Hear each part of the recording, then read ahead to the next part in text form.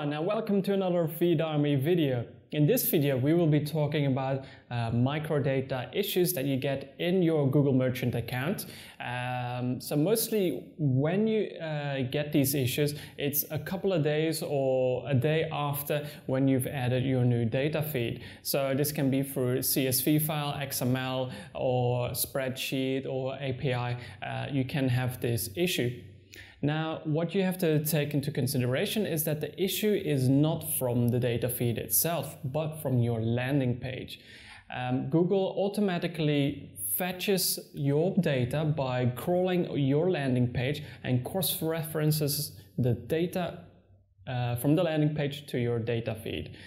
So for example, the issue can start happening when you have multiple prices on your landing page. A lot of e-commerce merchants have, for example, a VAT inclusive, exclusive, recommended retail price,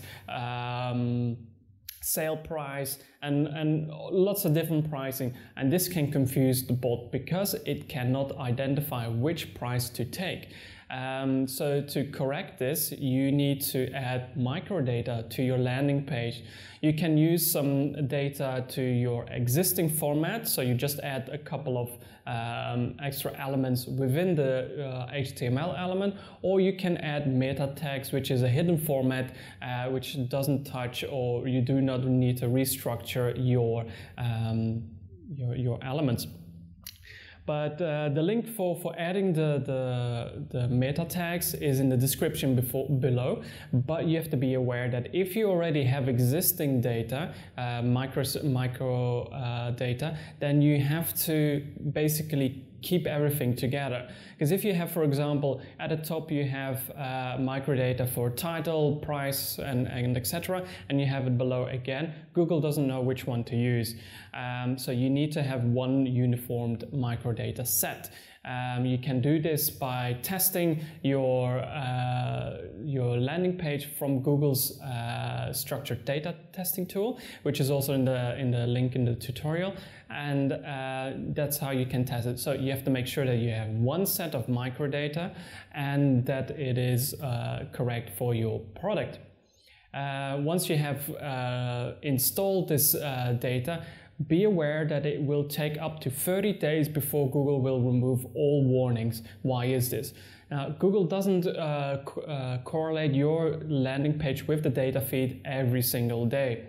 So it will check your landing pages throughout the whole website maybe every day, but not every single product every day.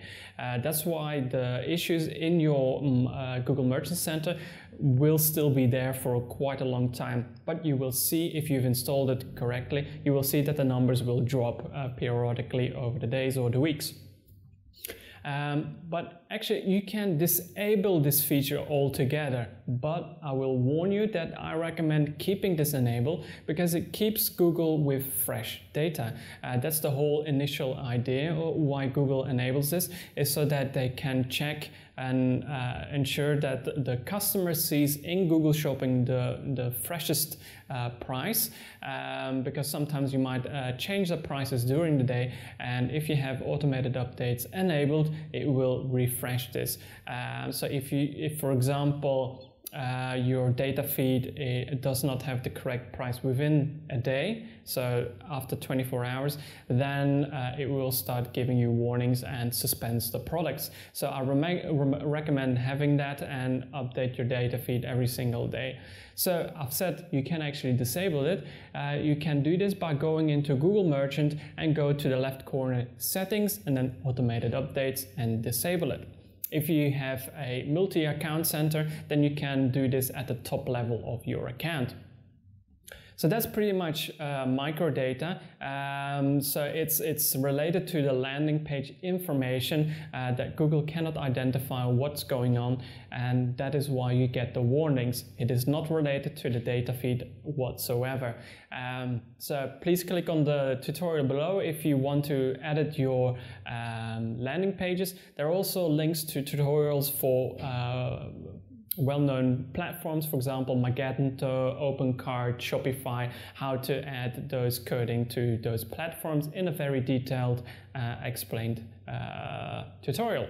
So if you have any questions, I suggest leaving a comment below. I'm happy to answer every single question. And thank you very much for watching this video, and see you next time.